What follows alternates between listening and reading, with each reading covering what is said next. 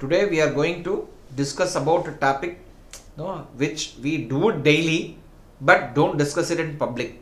Which is better, Indian toilet or Western toilet? Hi friends, I am Dr. Karamat. This is Scientific Doctor channel.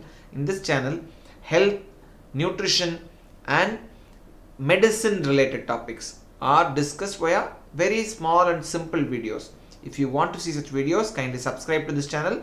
Also press the bell icon adjacent to it to get instant notifications whenever I release new content.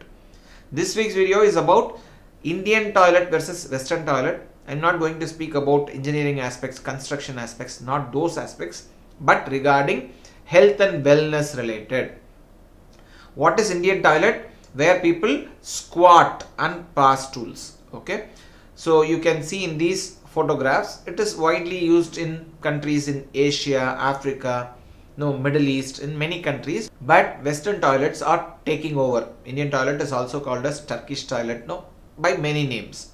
Basically, here you adopt a position of squatting.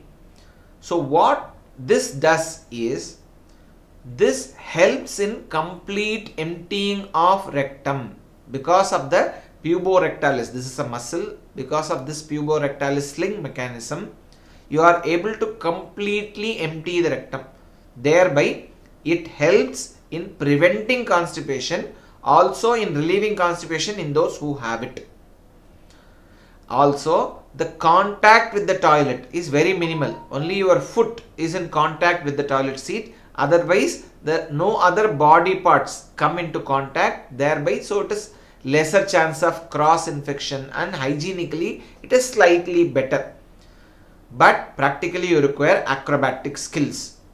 So Western toilets in a way are more comfortable, especially to the elderly people who often have knee joint problems, orthopedic problems, arthritis problems, and in persons with physical handicap, or in persons affected by stroke, or in heavily pregnant women.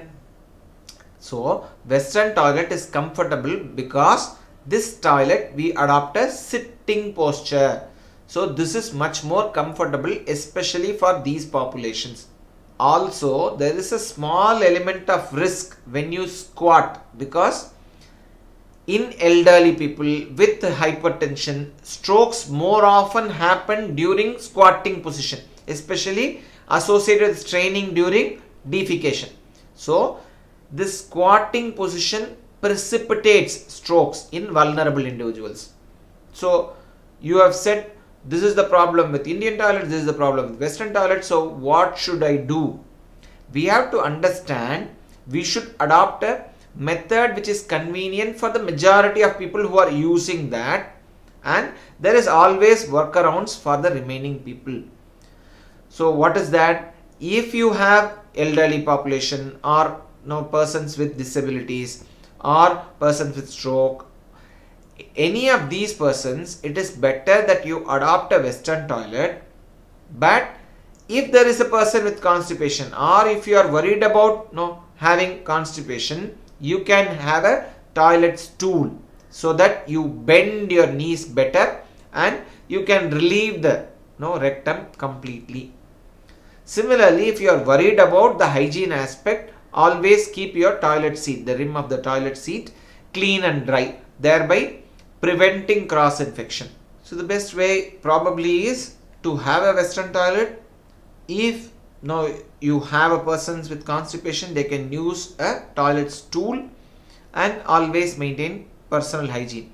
We can't just simply say, no, that old technology was good. No, that old is good. Is concept is old is gold. Concept is coming back, and every people think, no, Indian toilet is better. No, basically we have to understand that there is a reason for adopting these things. And when you think about as a whole family, the persons who are all using it, we need to consider all of their demands, and Western toilet by itself is not bad. If you make certain changes to that, it should also be good.